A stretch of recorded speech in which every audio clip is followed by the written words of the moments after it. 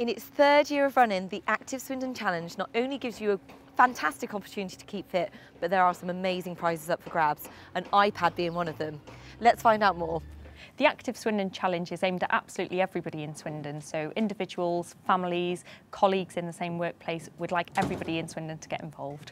You can get involved by signing up at the website below, and when you sign up you start to log your journey, so every time you go out walking or cycling or taking trips by public transport, you log those journeys and earn points for logging the journeys, and that all contributes towards a leaderboard and different tiers.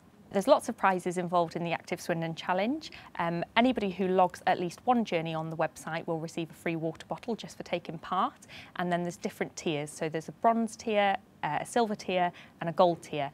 And anybody who gets to silver tier or above will be entered into a prize draw to win an iPad. And there are also lots of other spot prizes like cinema tickets and shopping vouchers.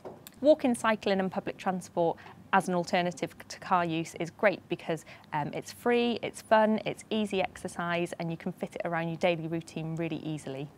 So this is the third year of the challenge. Tell me, how did the idea come about? Well, we've run the challenge for the previous 2 years, but it was then a cycle challenge to try and encourage Swindon people to get on their bikes and do plenty of journeys on 2 wheels. But this year we thought, well, why not widen that out? There's so much going on in Swindon in terms of walking and getting the bus.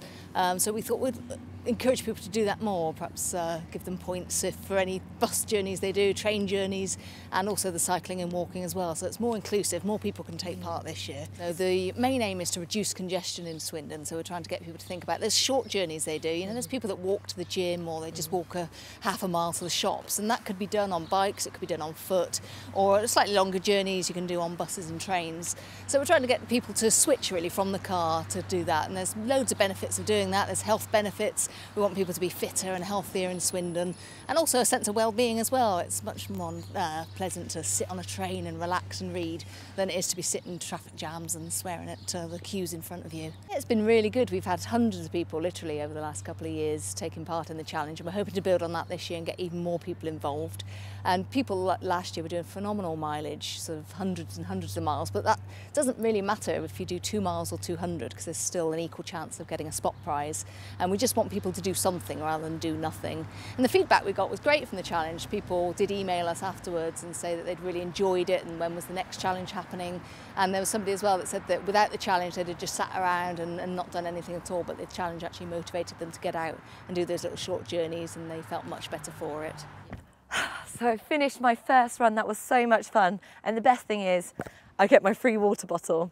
I'm going to go inside now and log my activity. Make sure you register too.